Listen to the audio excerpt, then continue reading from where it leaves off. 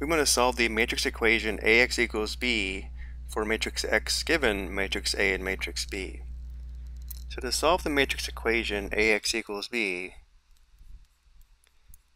we'll be using the inverse of matrix A to isolate matrix X, where once we find A inverse, on the left we'll multiply and we'll have A inverse times Ax equals.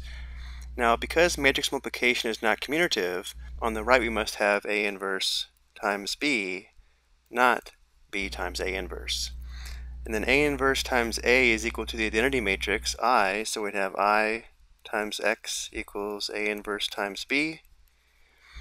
And the identity matrix times matrix X is just X, so we have our solution, matrix X equals A inverse times B. Now let's go ahead and set this up using our given matrices. So we'll have matrix A times matrix X equals matrix B. And now we need to find the inverse of matrix A. Because matrix A is a 3 by 3 matrix, there's no shortcut formula to find the inverse. We'll find the inverse of matrix A using an augmented matrix, where if A is invertible, meaning it has an inverse, to find A inverse using an augmented matrix, we want to write an augmented matrix where on the left we have matrix A, on the right we have a 3 by 3 identity matrix, and then we'll perform row operations to transform this augmented matrix, so instead of having A on the left, we would have the 3 by 3 identity matrix on the left. Once we do this, the matrix on the right will be A inverse. We won't show all the steps on this due to time, but the initial setup would look like this. We'd have a 3 by 6 augmented matrix. Sometimes you'll see a dashed line cutting the matrix in half, where on the left we'd have matrix A. On the right we'd have a 3 by 3 identity matrix. And then from here, we perform row operations to obtain a 3 by 3 identity matrix here on the left. When we do that, the identity matrix on the right is transformed into A inverse. So the end result, again we're not going to show all the steps here, we would perform row operations so that we have a 3 by 3 identity matrix on the left. And by doing this, the matrix on the right will be A inverse, which would have a first row of 1, negative 4, 3, a second row of negative 1, 5, negative 3, and a third row of 3, negative 17, 10. So again, we started with this augmented matrix where we had matrix A on the left and the identity matrix on the right, perform row operations so that we had the identity matrix on the left, and this matrix is now A inverse. So now we're going to perform multiplication with A inverse on both sides of the equation. On the left we'll have A inverse times A times X. So there's A inverse times matrix A, which is here,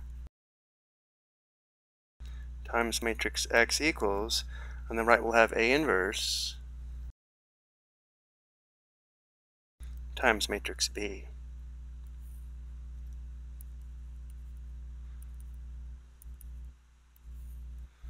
So on the left, remember this is A inverse times A, which is equal to the identity matrix, so we have identity matrix times matrix X equals this product here, which notice how because we have a 3 by 3 matrix times a 3 by 1 matrix, because the number of columns in the first matrix equals the number of rows in the second matrix, the multiplication is possible, and the result is going to be a 3 by 1 matrix.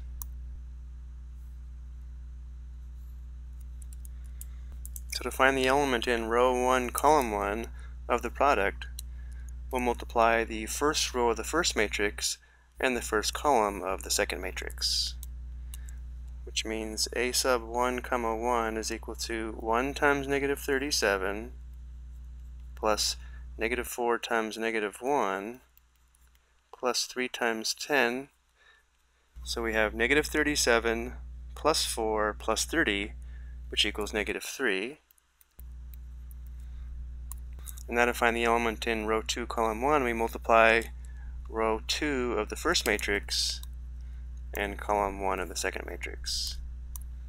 So a sub 2 comma 1 is equal to negative 1 times negative 37 plus 5 times negative 1 plus negative 3 times 10. So we have positive 37 plus negative 5 plus negative 30, which is equal to positive 2.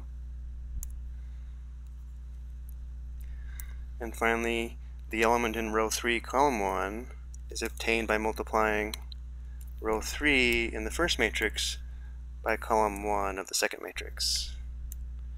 So we'd have 3 times negative 37 plus negative 17 times negative 1 plus 10 times 10.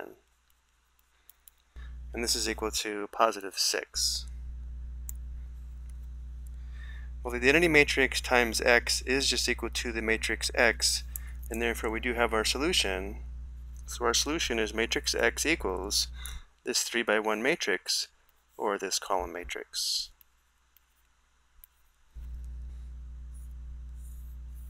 So again, if you do need more help on how to find the inverse of a 3 by 3 matrix using an augmented matrix, I do have other videos that show just how to find the inverse of a 3 by 3 matrix. I hope you found this helpful.